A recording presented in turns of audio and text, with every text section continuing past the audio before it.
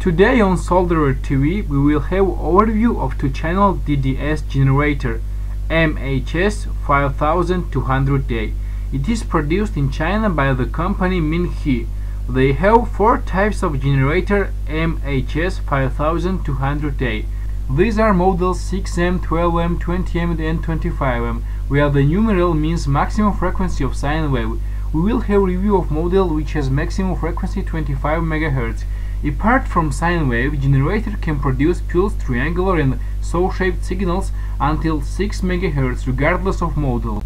And the most interesting is freeform signal, which you can draw directly with the mouse in a special program on your computer.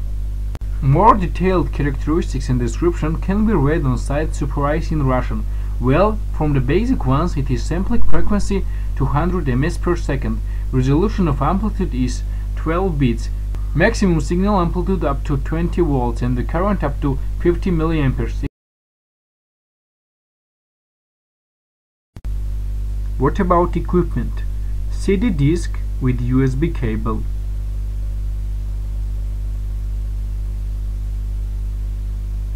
BNC cable with crocodiles and one more.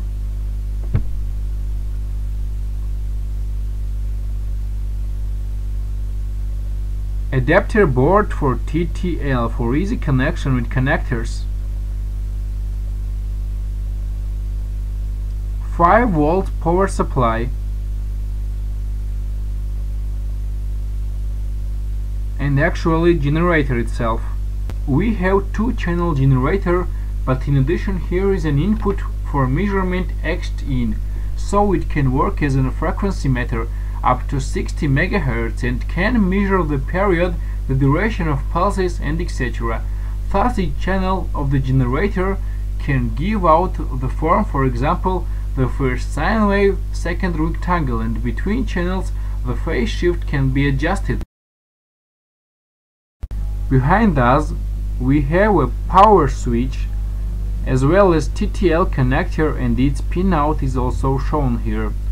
Also we see the input for the power adapter and the USB connector for connection to the computer. So let's turn on the power and briefly understand the main modes of operation and the purpose of the buttons. That display here is simple to line.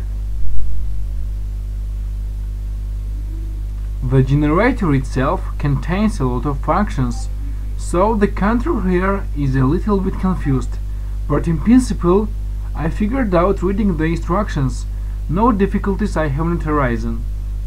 So let's start with this twist button, which, as we see, increases and decreases the value where we have the cursor.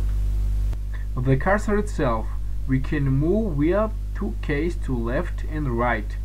For example, let's expose the 216 kHz frequency sine wave. We can set frequency by this way.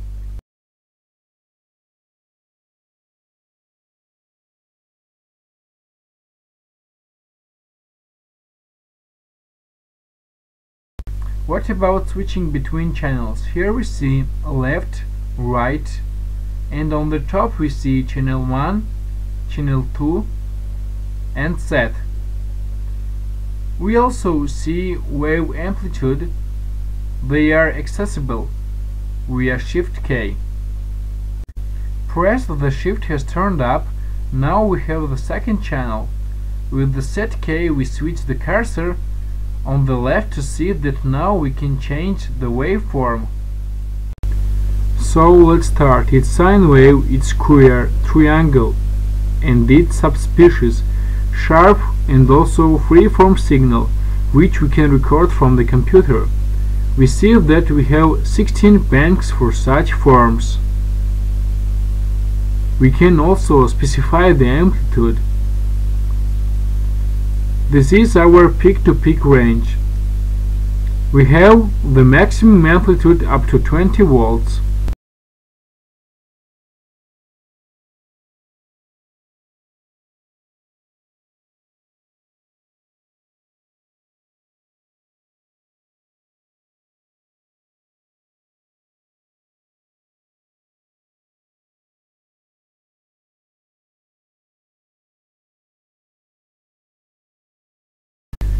With the buttons page up and page down we change parameters. This is offset, the fill factor, the phase between two channels. Trace is tracking function. This is our frequency value. Here is hertz, megahertz and kilohertz.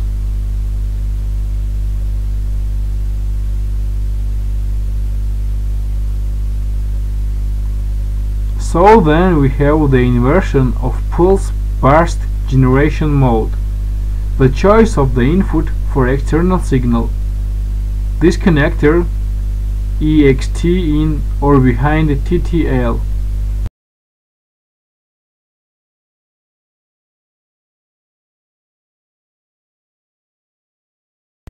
Next we have the choice of a function for measurement, the frequency, count function, the width of the positive pulse, negative pulse, the period and the duty cycle.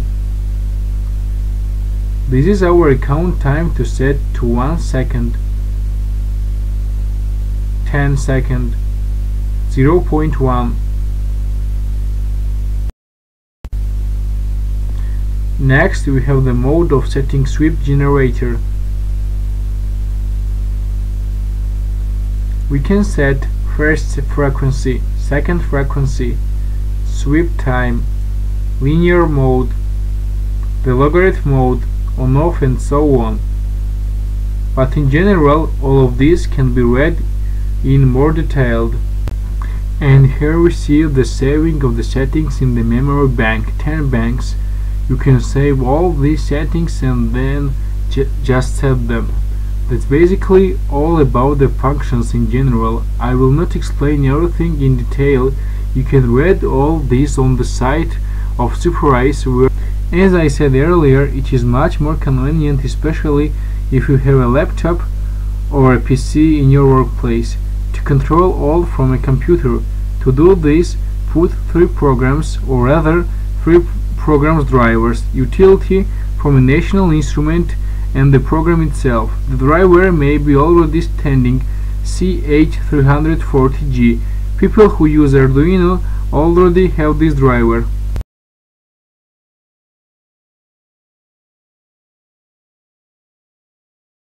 I connected it via USB, so let's see our signal from the generator. 2 channels and each 15 kHz, the first channel, and the second channel is also 15 kHz. We can, for example, shift the phase.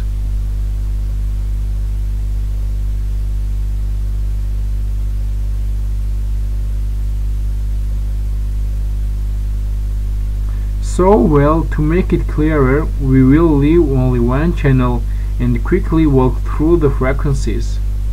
So, let's set the amplitude 10 volts. We have 15 kHz.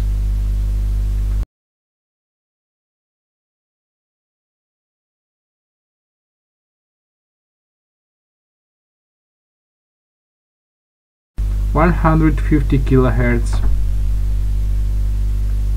So let's put 1 MHz.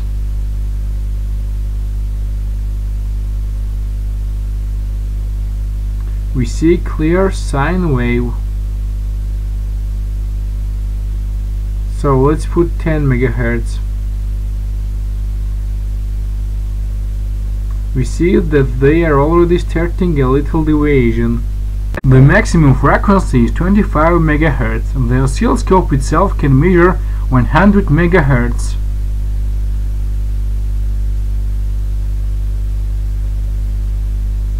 So now the maximum frequency of square wave is 6 MHz.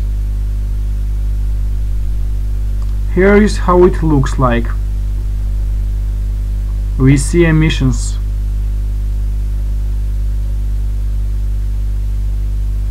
(1 MHz).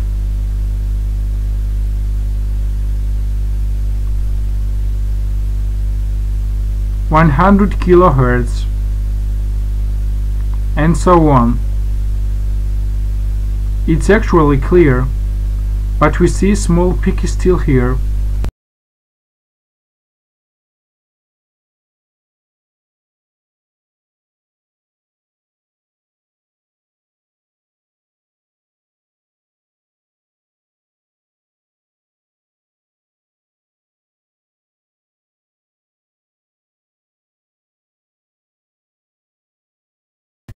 So I have shown all functions, all documentation you can see.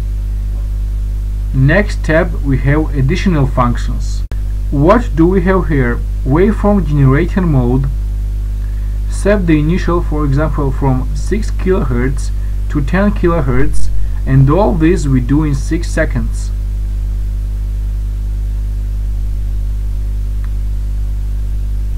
Sweep generator.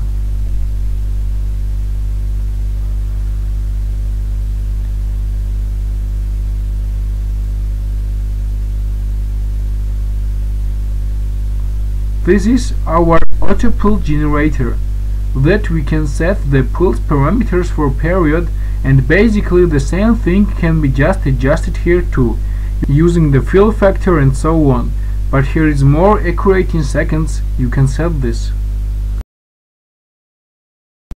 And here we have some settings, 16 banks, and we can store presets, and here is a mode for us for arbitrary waveforms, where we can directly draw some signals.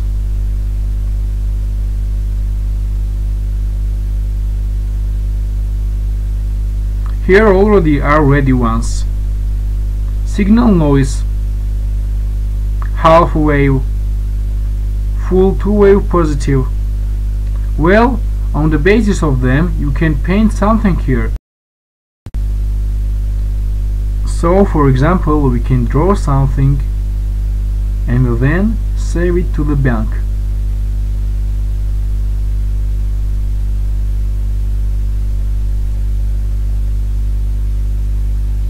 So, let's save it to second bank.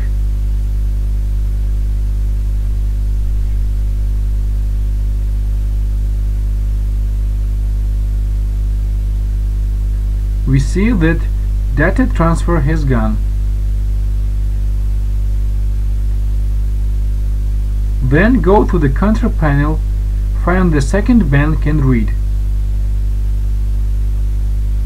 Here we see our form on the oscilloscope screen. The generator also supports commands on the terminal. I will also attach a file to the forum. You can communicate with the generator on the terminal.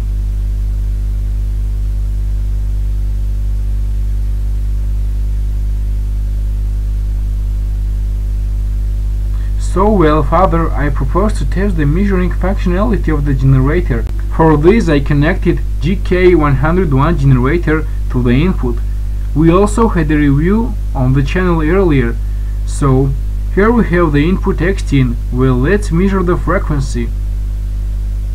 So, we have a rectangle of 1 kHz, 5 volts, 50% duty cycle.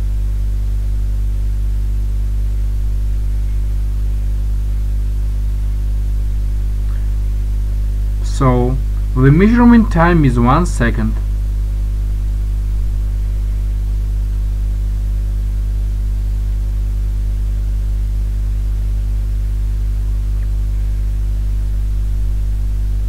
We see 1 kHz.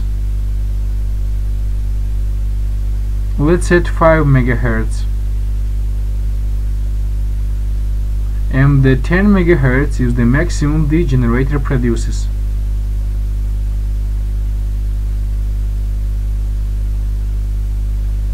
So let's put 2 kHz.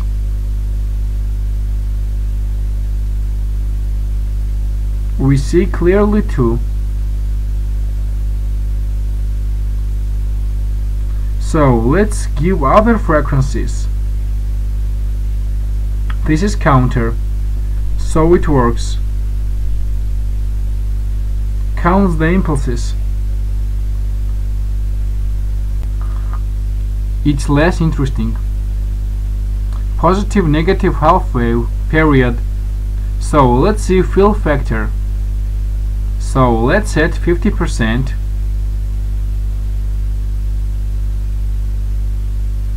20.5. We see 20.5. 99 and 3. We see 99 and 2. We see that the measurement is quite clearly. It is not the first year for this generator to be on foreign internet forums and blogs. There is a lot of information on it. In the description I will give a link on its modification and even a part of the input stage circuit. The article is in English, everything is clear, and even there is a BOM file for ordering the necessary details in DGK. Well, summing up, first about the price. In the supervised store it costs 5,300 rubles with the delivery. Yes, there are minuses. In the generator there is no modulation, and square and triangular waves on megahertz looks not very good, but all these minuses are compensated by the affordable cost. Of course, there are Regals, Agility and other hip generators, but they cost at least 3-5 times more. Well, in general, for a typical radio emisser with low requests for passage, it can definitely be recommended. On this all, see also on our channel reviews of generator HG100, GK101 and H11887, and subscribe the Soldering Iron TV.